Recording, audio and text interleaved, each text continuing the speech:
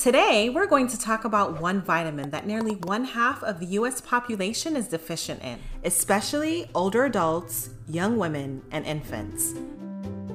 And when it comes to people of color, the rate of deficiency skyrockets to almost 75% for Latinx communities and over 80% for Black communities. Okay, Kim, what vitamin is this? Well, it's vitamin D.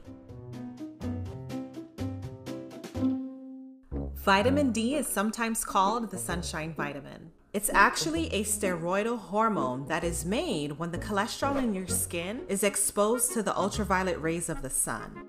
There are two different kinds of vitamin D. There's vitamin D2 as well as vitamin D3. Vitamin D2 is found in plant-based foods, while vitamin D3 is found in animal products and fatty fish. Vitamin D3 has been found to be twice as effective at raising levels of vitamin D in the bloodstream. Vitamin D is essential for good health. It affects bone health, mental health, immune system function, and even protects against certain cancers and diabetes. How much sun exposure does someone really need in order to make their own sufficient supply of vitamin D? And how do you do that safely since sun exposure has its own risk? This is a perfect question for an expert dermatologist. Although people refer to vitamin D as the sunshine vitamin, the amount of vitamin D that an individual actually gets through sunlight is variable, and ultraviolet rays from the sun and tanning beds increase skin cancer risk. The American Academy of Dermatology doesn't actually recommend getting vitamin D through unprotected sun exposure or tanning beds.